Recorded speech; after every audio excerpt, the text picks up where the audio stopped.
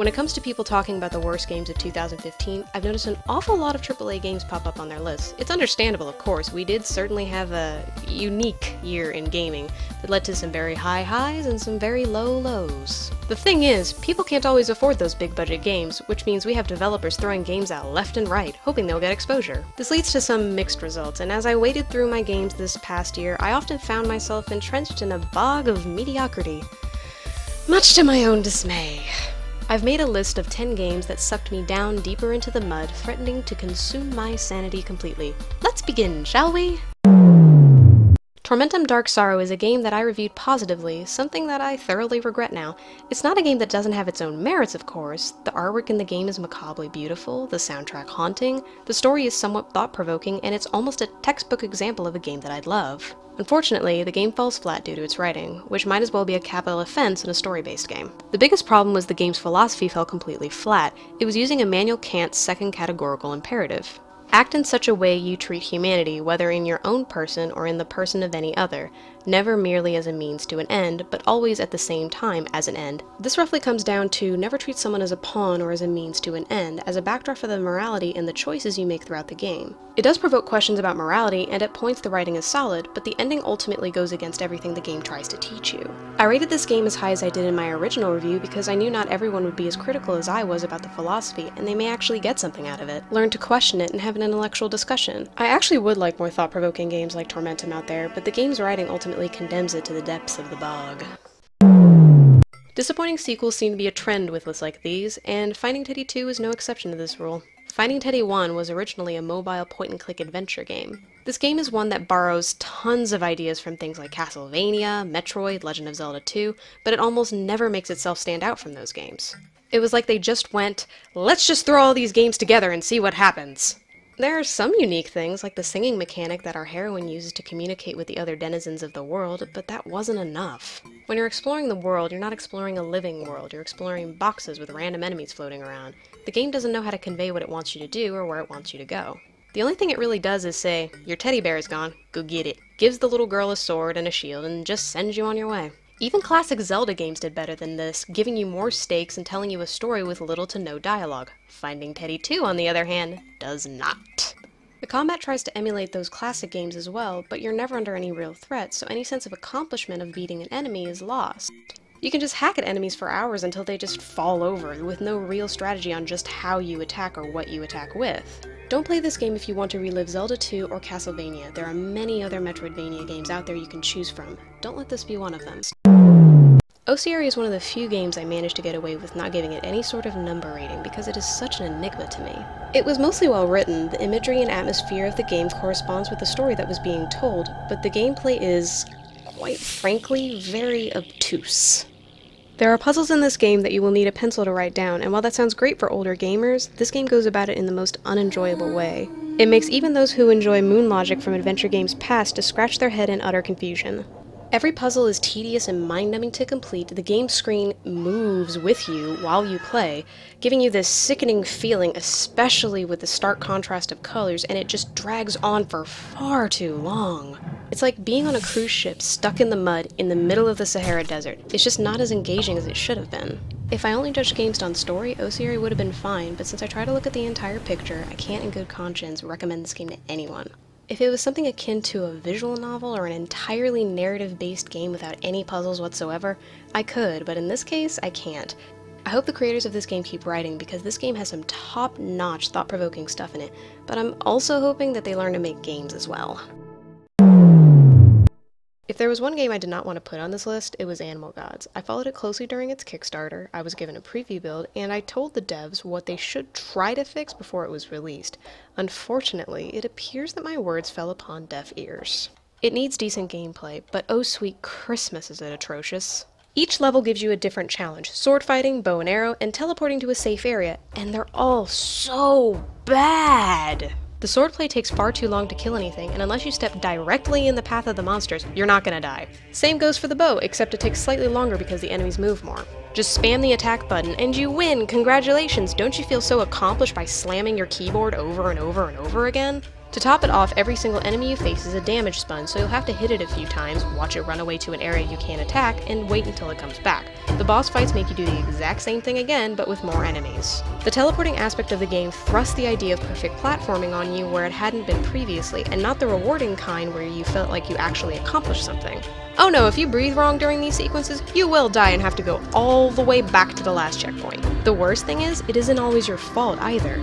You're slipping and sliding all over the place to the point where you might accidentally step on the invisible hitbox for the death lines. Sometimes you can step almost right on top of them and nothing happens, and then sometimes you brush by it with your cloak and you die immediately. This game is unfinished and I don't know why they put it out in the state they did, but I do hope they fix these issues in their future games.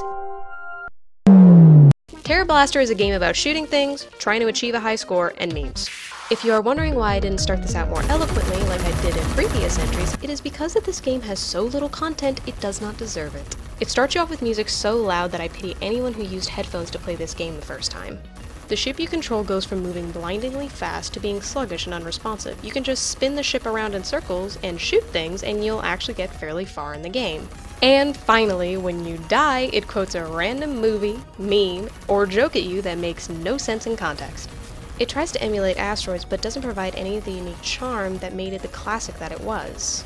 I know this game is only $1.49 on Steam, but that doesn't excuse how poorly executed what should have been a simple concept. Don't waste your money on this, however cheap it might be, it's not worth it. A mobile game having problems transitioning to the PC isn't anything new, but it's a shame to see Mimpy, a cute little mobile game, to have so many problems. It's a fun concept. A dog dreams about crazy things in the middle of the night, and you adventure through those dreams. Mimpy didn't make the transition to PC gaming very well. In fact, you could say that the game is unresponsive and unplayable at times. It quickly becomes apparent that nobody playtested this game before it made the transition, because there are a lot of things that are better suited for a touchscreen rather than a mouse. If you use a controller, you need to practically mash it in order to get it moving. If you use a mouse, you need to be careful on how fast you move because sometimes you might go rocketing into the side to your death. The game has a unique art style and you can tell it has a lot of heart behind it, but there's no excuse for it to play this poorly, PC port or no. What's sad is that the mobile version is actually quite fun and it shows just how little effort was put into the PC port. If you want to play Mimpy, play it on your tablet, but stay away from the PC release. Horror games have been flooding the market as of late, and while it's nice to see a resurgence in the genre, I might be more reluctant to see it if games like Silvio are what's going to come out of it. Some parts of it, like communicating with ghosts, works very well, while other parts, like fighting ghosts with a screw gun, just doesn't work. Silvio tries to build itself up like this atmospheric horror game with a rich, interesting world, and then it makes you shoot a blob with a screw gun or jump across platforms in order to get something. Sometimes the best mechanic in the game, the ghost listening mechanic, can lead you to your death because the hitbox on the blob isn't defined, so it could be in the next room and it just kills you out of nowhere while the microphone is telling you that it's still 30 feet away. Or you have to deal with the clumsy platforming mechanic that makes you jump around in an abandoned amusement park. Its save points are also so heavily spaced out that it becomes even more frustrating when you are killed by seemingly nothing and you have to go all the way back to the beginning. Silvio is just an unfinished game that tries too hard to be serious when it's asking you to shoot potatoes at shadows on the wall. On paper, the Weaponographus seems like a slam dunk of a game due to its similarities with The Binding of Isaac. Problem is, while the creativity is definitely reminiscent of The Binding of Isaac, it doesn't have any of the gameplay that makes that game work so well. Playing the Weaponographus is similar to your first time ice skating. You slide haphazardly across the ice and hope you don't collide into someone that will kill you. What makes matters worse is that your character, Doug McGrave, is using weapons, so not only do you have to fight against the slip and slide controls, but you have to mash the attack button wildly as you do so, hoping you'll land some form of damage on the swarms of enemies who seem to be very well adapted to the icescapes that they live in. It has tons of referential jokes too that just get grating. It's like you're watching one of the epic movies on repeat and there's no way you can turn it off. You're listening to the same jokes, fighting the same controls, collecting the same currency, stuck in the same environments over and over again, with barely any variation. It's like the definition of insanity, doing the same thing over and over again, expecting different results. That's what the Weaponographist is. You know, if you told me at the beginning of the Red Goddess Inner Worlds Kickstarter that they would have released a terrible, unresponsive, boring, poorly written, horribly marketed, and buggy piece of bog mud, I wouldn't have believed you. I would have said, it can't be that bad. Then I played the demo, which barely worked, and I tentatively thought, well, it'll get better. I was so wrong. The art is great and inspired, but just everything else just doesn't work for the PC release. The game crashes constantly on multiple computers, it has frame rate issues, the narrator is not implemented well, and he becomes annoying very quickly. The combat and the movement controls are akin to wearing concrete shoes while trying to perform somersaults. The graphics are so scaled back that it makes the map nearly unreadable. And sometimes you have to slam your fingers down on the controller or mouse in order to get it to work. I was told that the PS4 release was better, and that's fine, but the PC version is still a steaming pile of carrion roasting in the sun. If you're gonna release something on more than one platform, all of your releases should be at the very least stable.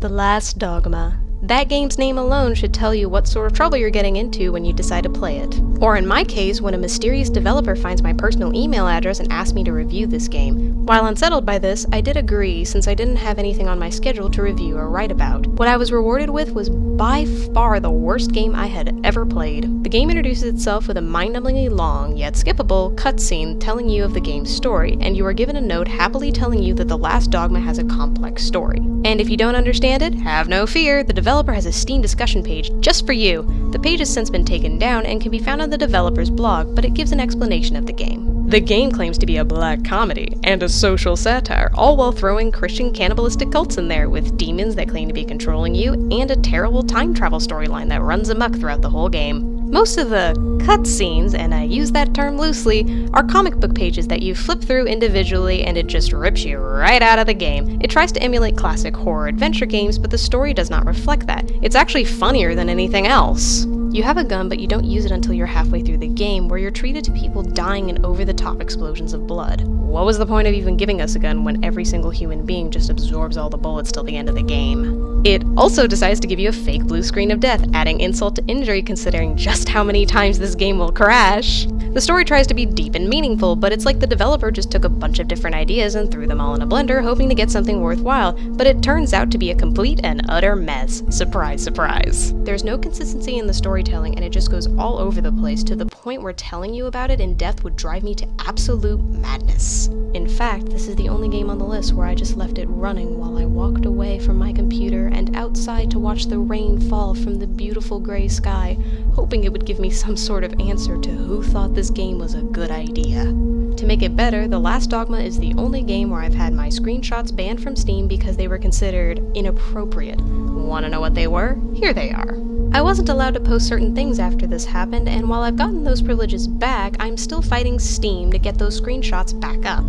The Last Dogma isn't just bad, it's atrocious. It tries to be an intellectual game, snubbing all of those who don't understand it, but guess what? People don't understand it because the game is so mind-numbingly bad that you could have just written your precious story out on a wall of a local grocery store, and it would have had the same exact effect that this game did. 2015 wasn't a bad year for gaming, with games like Bloodborne, Life is Strange, Stasis, and Dropsy all being released in the same year. However, they make games like the ones I mentioned stand out all the more. You're welcome to play the games on the list, but I wouldn't recommend it. There are far better games out there, maybe some you haven't heard of. So take a chance and go for it, or maybe wait until my next video where I talk about some great games from 2015.